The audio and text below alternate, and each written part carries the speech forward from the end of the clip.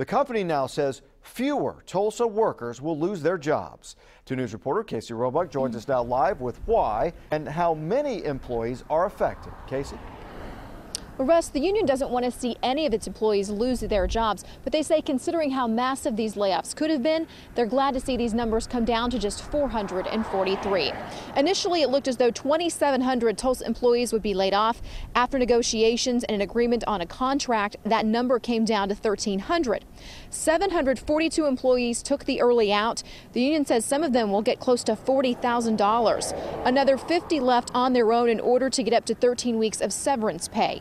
Union leaders say of the 443 people who will be laid off, 300 are aircraft mechanics who are eligible for other jobs within the company.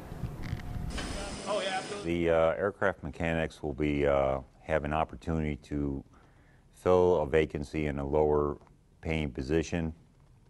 That'll be a $5 an hour pay cut for them if they choose to do that. The other option is they would be able to bump somebody else in the system to maintain their pay. And the other option would be if they ended up taking the street. Now, the remaining employees who will be laid off are fleet service clerks. Some of them could move to other jobs depending upon how the maintenance layoffs shake out, and we should know those numbers by November. Reporting live in North Tulsa, Casey Roebuck, 2 News works for you. All right, Casey, thanks.